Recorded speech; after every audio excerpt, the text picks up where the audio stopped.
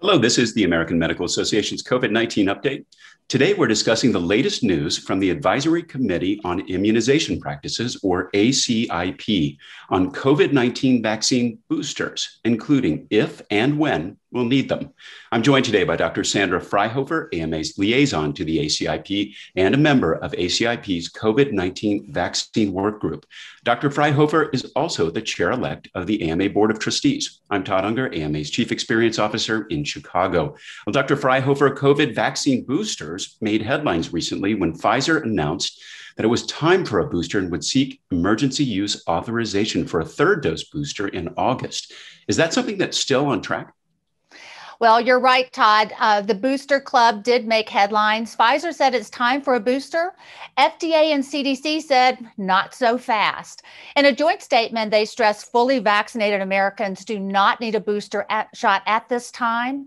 FDA, CDC, and NIH are engaged in a science-based, rigorous process to consider whether and when a booster may be necessary. They promise to keep the public informed. We have to follow the science. We can't base scientific policy on press releases.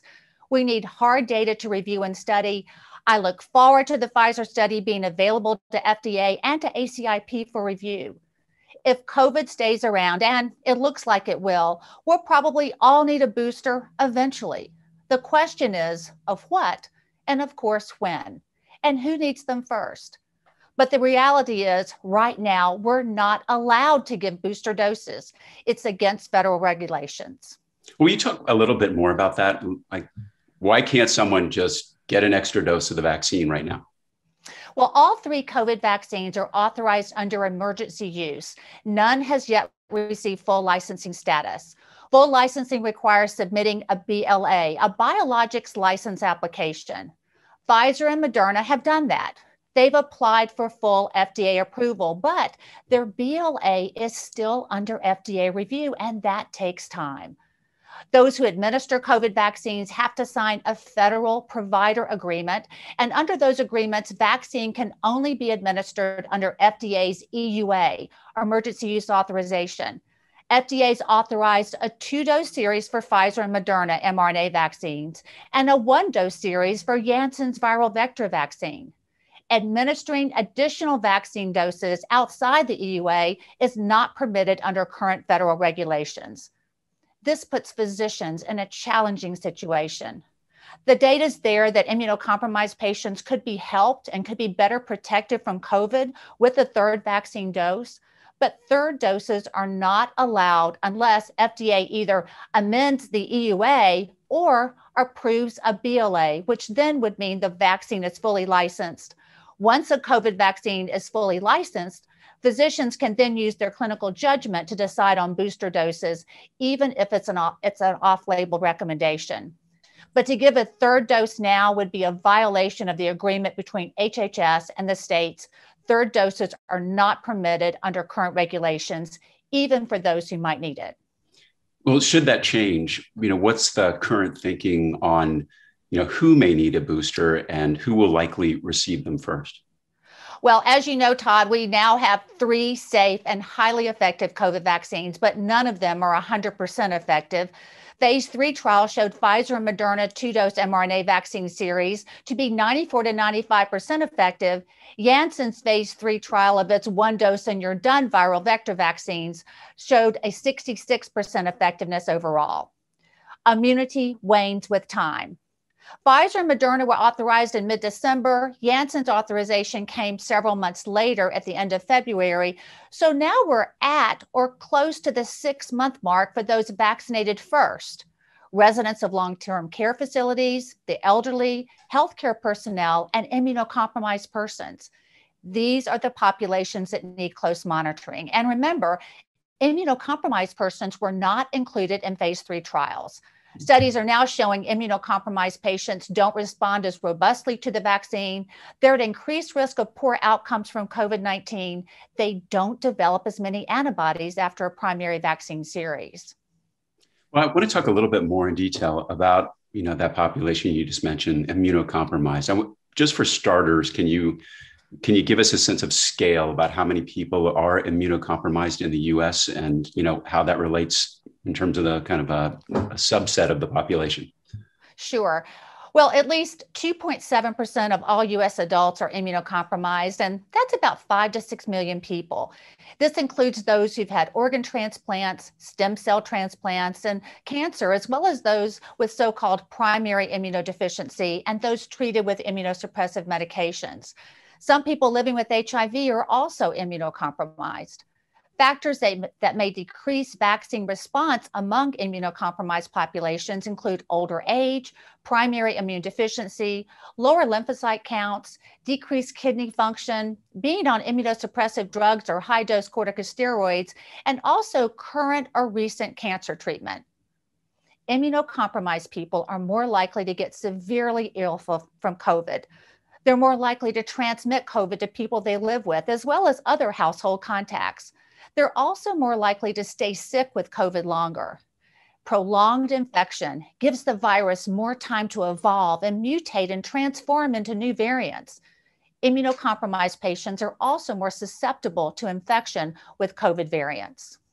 Well, what do the studies say about vaccines in immunocompromised patients? Well, they don't work as well in immunocompromised patients. For example, a study looking at mRNA vaccine effectiveness in immunocompromised populations found 71% effectiveness against infection for immunocompromised people versus 90% overall. Another study showed 2 doses of mRNA vaccine were 80% effective in those with inflammatory bowel disease on various immunosuppressants. However, 1 vaccine dose was only 25% effective. Several studies have looked at breakthrough cases, meaning fully vaccinated people who test positive for COVID. A U.S. study showed 40% of hospitalized breakthrough cases were immunocompromised. An Israeli study found 40% of breakthrough cases were in immunocompromised patients. Well, do we have, are there studies that are looking at booster doses for, immunocompromised patients? Well, several recent studies have looked at giving a 3rd COVID vaccine dose to immunosuppressed people who had a suboptimal response in the initial vaccine series. Giving an additional vaccine dose increases the proportion who respond. The 3rd vaccine dose can increase protection and seems to be well tolerated. Reactogenicity side effects and symptoms were mild and similar to prior doses and overall mild to moderate in severity. In a study of solid organ transplant patients who received 3 mRNA vaccine doses, no serious adverse events were reported, no acute rejection episodes occurred. In a study of those immunosuppressed people with a suboptimal immune response, meaning low or no antibody response after an initial mRNA vaccine series, 42 to 48% did develop an antibody response after an additional mRNA vaccine dose. So in summary, a 3rd vaccine dose seems to improve immune response and is pretty well tolerated. We just can't do it right now. The EUA doesn't allow it. But aren't they doing this in other countries already? Yes.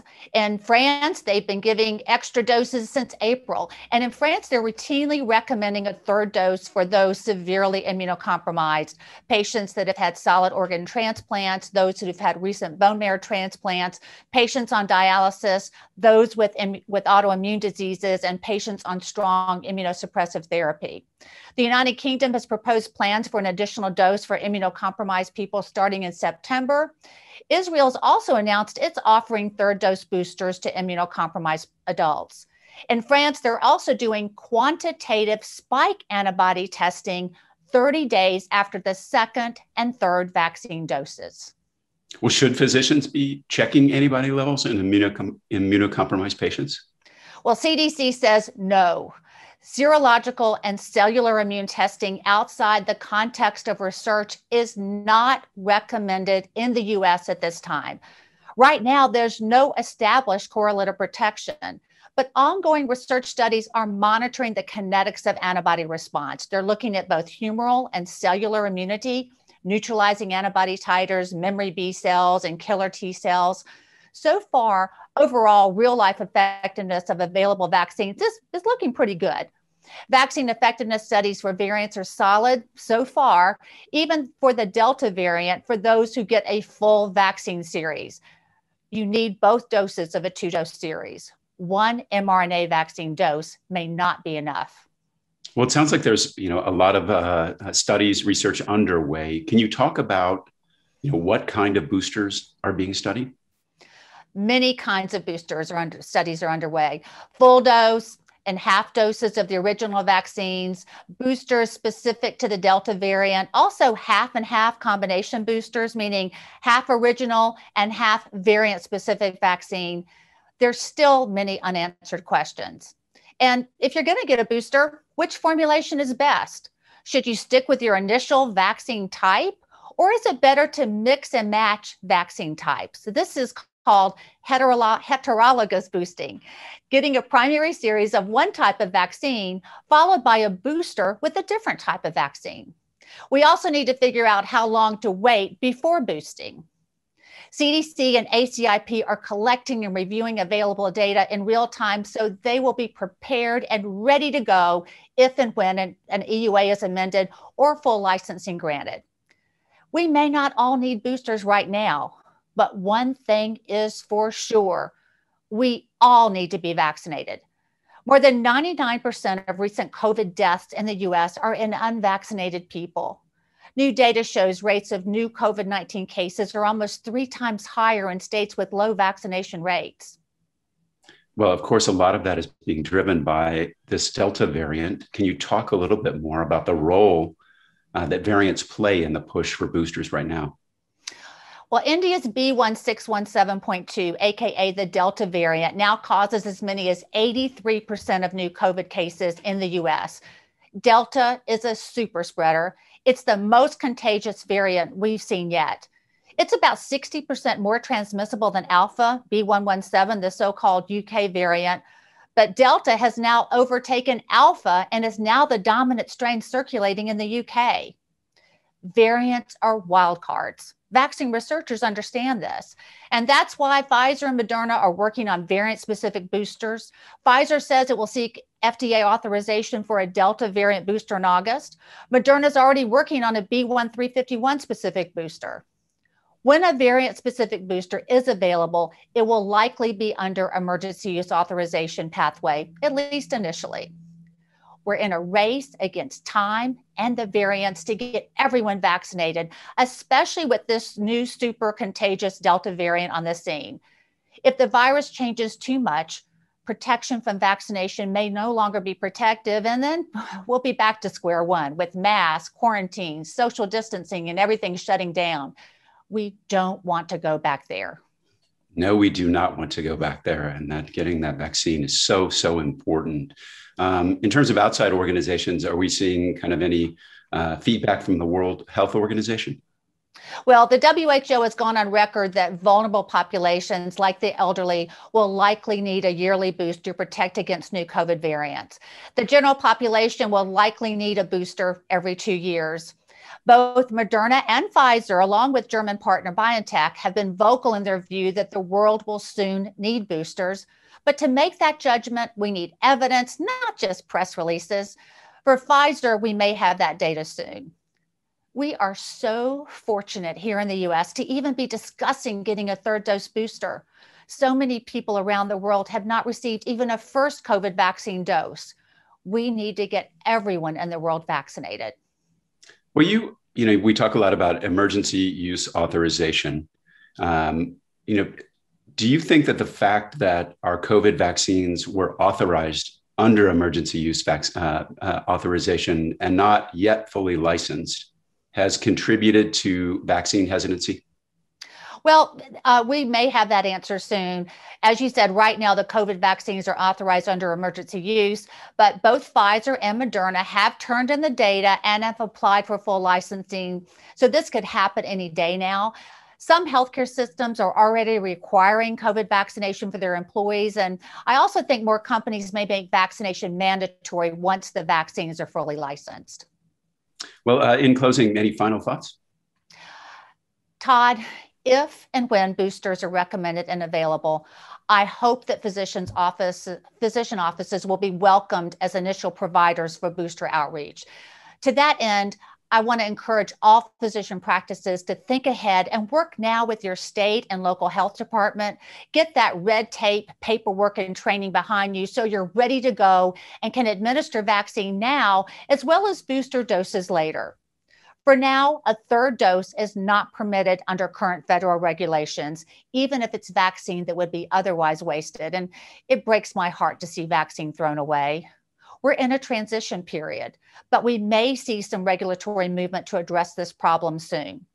At our July 22nd emergency ACIP meeting, ACIP secretary said CDC is actively looking at ways to provide access to third dose vaccine prior to changes in regulation, so stay tuned. But for now, the best advice for these high-risk patients is to continue to wear masks, avoid crowds, and stay socially distanced as much as they can. Also, encourage all family members and anyone around them to get vaccinated to protect themselves and also to keep from spreading infection to immunocompromised family and friends who aren't able to respond as well to vaccination. Those of us who can need to be vaccinated to protect the young for whom vaccine is not yet available and to protect the vaccinated but still vulnerable, including many immunocompromised patients, as well as the frail elderly. And remember, our patients trust us. Physician recommendation is one of the most effective motivators for vaccination. Well, Dr. Fryhofer, thank you so much for being here today and sharing this news and your perspective. I hear from so many physicians and friends out there how much they appreciate the clarity of your feedback and representing the science. Well, that wraps up our COVID-19 update for today. Thanks again, Dr. Fryhofer. We'll see you soon. For updated resources on COVID-19, visit ama-assn.org/COVID-19. Thanks for joining us. Please take care.